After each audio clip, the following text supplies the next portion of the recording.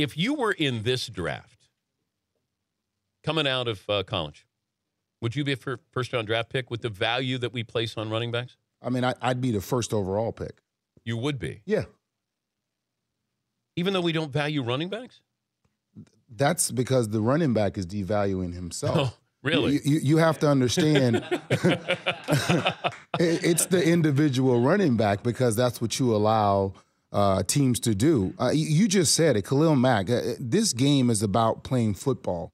It's not about being a receiver, being a running back, or you're a slot receiver. Isn't that a good answer? If you play football, that's all I ever said. You're a football player? When people ask me, were you one of the greatest running backs? I was like, I don't know about that. But I know I was one of the greatest football players to ever play the game. And that's it. I played football. I wasn't just a running back. The whole slot epidemic, I played in the slot. Yeah. And I'm not talking about just played. I mean, I lined up in the slot, played slot receiver, and we had great receivers that I played with. So they're doing that to themselves. You know, this whole spread option thing, it takes away a running back's ability to really run two plays, inside, outside zone. The league consists of inside, outside zone. That's it. That's it. The spread option takes that away because now the quarterback, once he hands that ball off in your offset eye and he runs the opposite way, he's taking half the defense with him. Now you only have to read one or two blocks. And when you get to the NFL, that's not going to work anymore.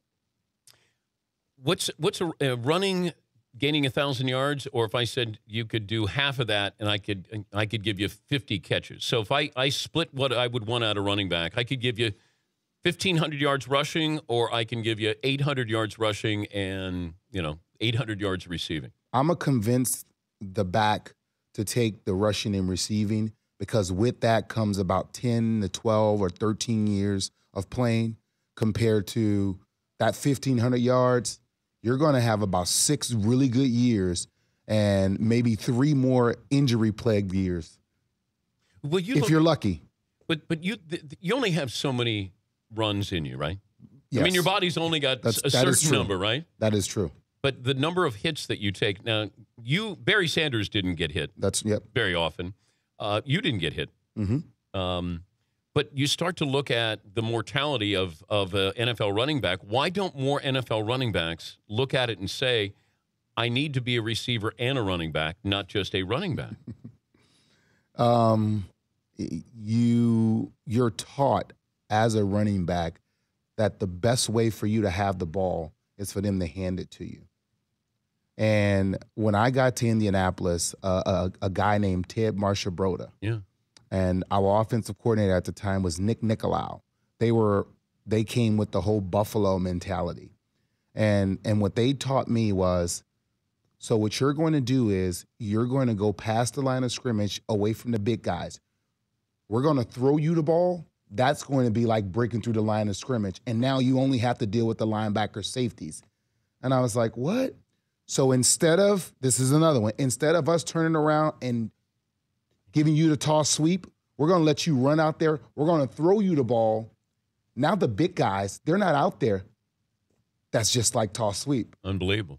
And I'm telling you, it took a minute for me to be comfortable with it. And then once I saw the value in it and how it helped my team, my last 2 years in Indianapolis, I mean, I worked that rushing and receiving thing really good. And when I got to St. Louis, I had it perfected at how my touches was going to be.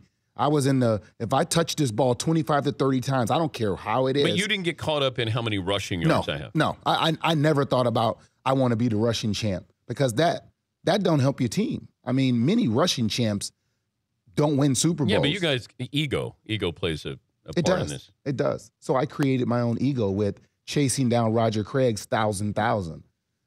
I mean, there's a lot of guys who've won the rushing champ. There's multiple guys who rushed for 2,000.